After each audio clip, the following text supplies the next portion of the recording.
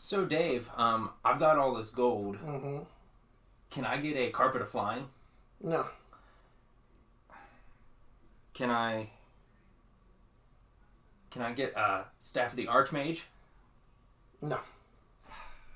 Sometimes saying no to your players is something you don't want to do, but sometimes you need to do it.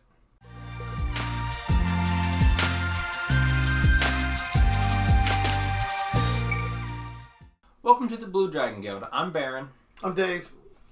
In this video, we're going to be talking about some advice for Dungeon Masters in the art of saying no. What are your key points for saying no, David? Well, probably balance. You want to have a good balance within your game, and you can easily throw that off with a lot of powerful magic items, with too much gold, too much of anything, really. So that's kind of when you want to say no, is at the point when, you know, they build up a lot of treasure, your party gets a lot of good stuff, particularly later on, and they can just start buying things whenever they need it, and I mean, it can kind of throw things off a little bit. Yeah, one thing we've experienced in your game that we're running with the Tales of the Yawning Portal, we started it off with the Dragon Heist, so we went into Yawning Portal with a good chunk of change, and we were able to afford several magic items, some of which we have bought that I think maybe you later on have thought, I wish I hadn't have done that. Well, kind of, but I mean, it's kind of hard. It's a weird double-edged sword, because now you can kind of take on a party that's got these extra things, can kind of take on things beyond their regular challenge rating, but at the same time you kind of have to watch it, because, you know, they may get hit for a lot more damage than what you're expecting, and that's where the balance comes in, and particularly for inexperienced DMs, like, that can just totally derail you. You can throw something at them that you'd think, oh, this is going to be a pretty good challenge for them, and then they just walk right through it. Yep. Or you throw something at them that, like, oh, they're not going to have a hard time with this, and then it's too much because you've put too much stock into that, all the extras that they've got. Yeah. One thing that it seems that Tommy always wants is the winged boots, boots of flying, whatever you want to call them, which in some instances in our games it's been somewhat of an annoyance on the DM side, but at the same time it's been kind of a time saver, because it's like, well, instead of having all of us make all these rolls, have to do all this, well, we failed the rolls, well, Tommy can just fly us over this pit that we don't have to worry about. And it's been, for game time purposes, it's been good, because it's like, well, we can skip all this, or we can waste time doing this and, you know, get less story done. It can be interesting, because there are, and that's a good point there, particularly with Yawning Portal in the White Blue Mountain, there's a part where you have to go from platform to platform. And with someone that can fly, you're like, oh, that's great. And you just zip them across. Yeah. However, in that same dungeon, there's a tunnel that you have to cross. There's like no friction. So if you like jump on it, you just keep sliding along. But what's interesting is, and even says in the book, no flying magic works. Yep. So as a DM, you can kind of throw that in there if you need to just to make it interesting, because sometimes the overpowered, well, not overpowered, but if you've got like level 5 characters with very rare magic items, then that's going to give them advantages they would normally have at that level. Oh, yeah. They can throw off like puzzles or kind of gimmicky things like that. Yeah. One thing that I always experience in my games is people are wanting to do these kind of off-the-wall things that normally you wouldn't be able to do, but as a DM, I like to try and accommodate that, because it'll either make it more cinematic for the party, for that player, but there are times when it's like, in the situation that we're in, you wouldn't be able to do that. And, you know, 9.5 times out of 10, you know, the player's understanding and, you know, just rolls with it. But there are some times when saying yes is a good thing to do as well. And I think you could tie in to both saying yes and saying no with, your goal should probably be the story, unless you're doing something kind of experimental, like you guys just want to test out stuff. Mm-hmm. But in general, if you've got like a campaign, you're like, all right, we're going to commit to this, then the story should be the most important thing. And that's when you want to say maybe no to something, but also say yes to something. And sometimes when you might want to say yes is if a character has a specific goal they're trying to achieve, whether it's necessarily getting Tommy a boots of flying or whatever, wing boots, or if it's something like getting I don't know, something not magical like a piece of property maybe, or just your character did the thing with the socks. Yeah. The situation he's referencing is our characters had a wish. Tommy wished for infinite wealth. Yeah. I don't remember what Orsk wished for. Probably something with his forest. My character wished for. Actually, I don't think I took the wish. Yeah, you might have skipped. I think I skipped it because I didn't want to be indebted to a demon or something like that. My character Dath, he wished for the greatest pair of socks, ones that would never get wet and always keep his feet safe. And it was funny going from the contrast of Tommy's, infinite wealth to my socks that, just they were really awesome socks. So and that doesn't usually lead to a lot of Tommy's over here with an infinite amount of wealth. People take note of that. Yeah. Always got to take note of your socks. Yep. Unless they do, but I mean, then they'd be like, "Oh, that's pretty cool socks you got, man." That's one good instance of just saying yes to something because it's memorable. It's memorable for the players and for you. You'll talk about it, years to come.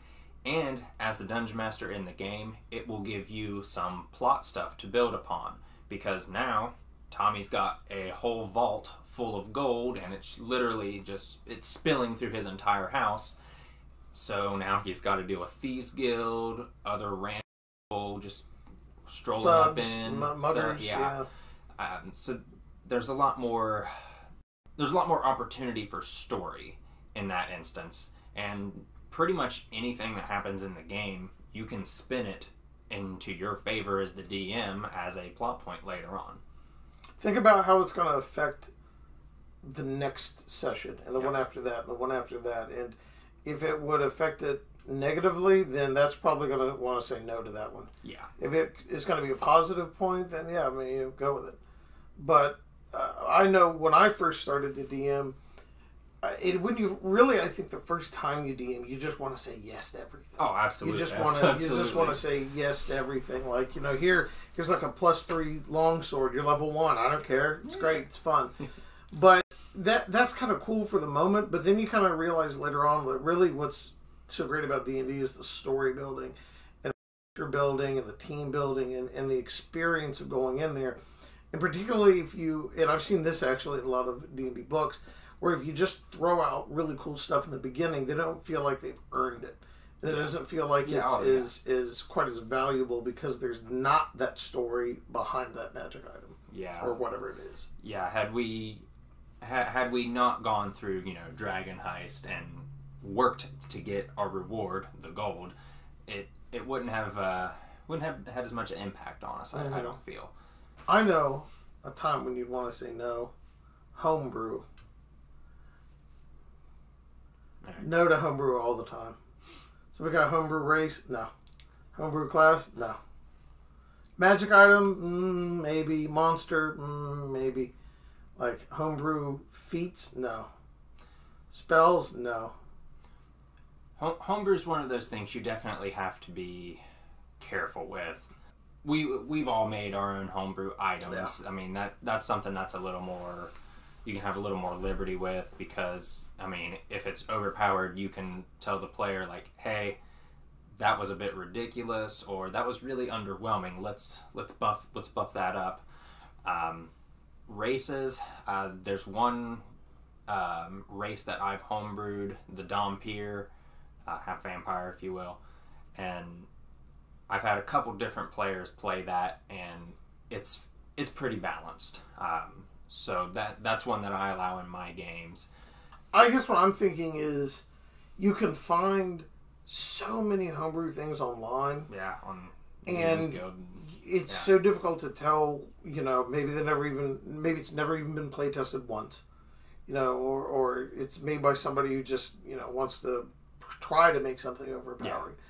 But I guess the thing with that is particular balance, because with classes, or let me just say this, with a monster, if you do a homebrew monster, that's not really that big a deal. Yeah. Because at the end of the day, the worst thing you're going to do with that is either give too little of experience points or too many experience points.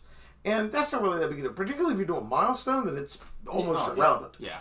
Then with magic items, and even the books themselves say, these are just, the DM's guide says, these are just some of them. They don't go into all the magic items. And if you look at some of the books for, like Yawning Portal and some of the others, any of them that run adventures, you'll see like magic items that are just so specific into what they do that it's like, so I guess coming up with homebrew magic items, that doesn't really seem that wild or crazy, because again, you're either getting something, worst case scenario is you're either giving them something that's overpowered too soon, or you're giving something that's underpowered too late. I don't know if that makes sense, but I think that's really the only problem. With a class, then you're talking about every session, every time you play, that class could be misbalanced. Yeah. And going too powerful is just as bad as going too weak.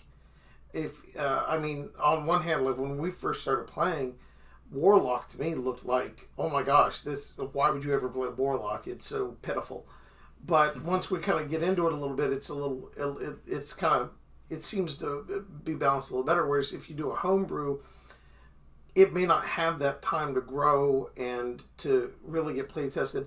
And even the stuff that's in the books, like with the Unearthed Arcana, you get so much play test that the D&D and Wizards wants you to do, and the community gets a chance to like play test that to balance that out, make something that's cohesive with everything else that's in all the other books. Yeah, like Dave said, homebrew classes they're much harder to balance. Mm-hmm.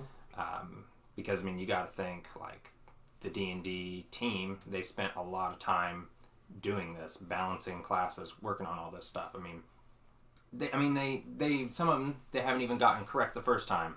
Looking at you, Ranger, but overall, everything's pretty fairly balanced, I feel. Mm-hmm. And I think that's, once you've played it some, you kind of see that, and that I think is kind of a pitfall for newer DMs too. Is like, play homebrew, play whatever it is you want to play. Yeah. And it just, what the worst thing that can happen to that, I think, is you get a player who's overpowered, and the rest of the party's like, well, why are we here? Yeah, and that's just not fun for anybody. Yeah, that's definitely something you'll want to avoid, because at the end of the day, D&D is a game. The dungeon master and the party, they're all players, and everybody wants to have fun. So be considerate as a player, but also be considerate as a DM, because sometimes your no might, kind of ruin a player's outlook on the game. But at the same time, as a player, you have to think, well, why are they saying no? What is it that they're saying no to? Would it have a bad impact on the game?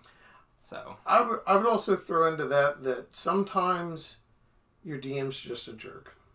That happens. And a person gets a little taste of that power, they just want to kind of be jerks with it, and it goes into, it's so hard to find a really good group that is all on the same page when it comes to all this. We could probably do a separate video on just that. Yeah, absolutely. Of just trying to figure out how to get a nice group. And there's so many different personalities with, every individual person. And it can be really tricky to kind of balance that. Because I think for the most part, D&D is trying to establish just camaraderie and sportsmanship, but that's not right. But just, sportsmanship works, not being too, it's really not a competitive thing. It's even with the DM, because you really don't necessarily want to get it towards DM versus the players. It should be everybody working toward a story together. Yeah. And if it gets to the point where it feels like it's DM versus players, that's, something's probably wrong with somebody somewhere in there. Yeah.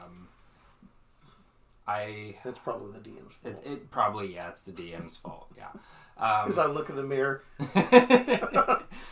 So this has been a quick look at why you should probably say no sometimes as the Dungeon Master. If you've got any stories about times you've said no, or maybe even said yes, let us know about it down in the comments. If you never want to miss a video from us, hit the subscribe button and ring the little bell to always get our notifications. And until next time, keep the dice rolling.